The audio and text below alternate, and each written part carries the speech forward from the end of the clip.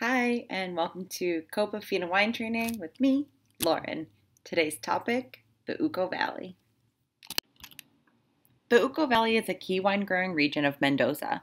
It's located 50 miles south or about an hour's drive south of the city. The valley begins in the Tupungato region in the north and extends down to San Carlos in the south. It's roughly 45 miles long and 15 miles wide, following along the Tunuyan River as it flows down from the Andes. Those Andes Mountains dominate the horizon to the west of the valley and offer a permanently snow-capped view. To the south, it's bounded by desert, although cold winds can come up from as far away as Patagonia. The east of the valley runs off into a series of gorges and dry riverbeds.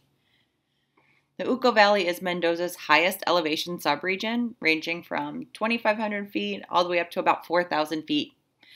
Although the topography of the region is quite flat with these rolling hills as the Andes level off into the desert.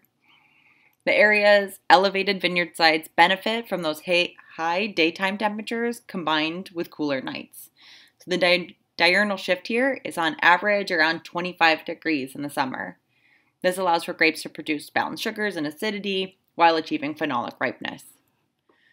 The climate here is considered dry and continental, so the Tunuyan River is super important as a resource for vineyard irrigation.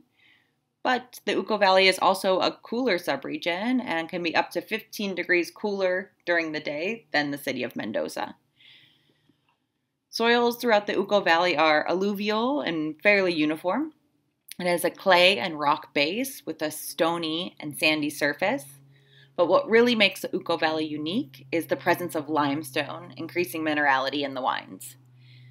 These free-draining soils are excellent for quality viticulture as they stress the vines and lead to lower yields. So in turn, wines from the Uco Valley tend to be more concentrated.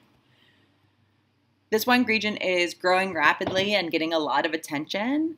It has increased in cultivated area by 65% since 2006.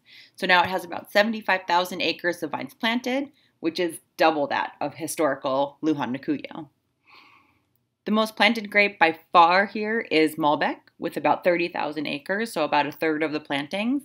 But Syrah, Cab Franc, Sauvignon Blanc, Chardonnay are also developing fast.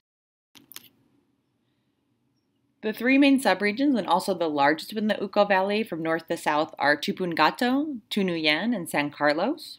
Other geographical indication zones are Vista Flores, La Consulta, Paraje Altamira, and a few others I've listed here. Copa Fina wineries that are planting in the Uco Valley are Siete Fincas, Mi Terruño, and Bueyes. Here are some other brands you might have seen around. Thank you so much for watching. If you have any questions for me, please feel free to reach out. Lauren at copafina.com. Cheers!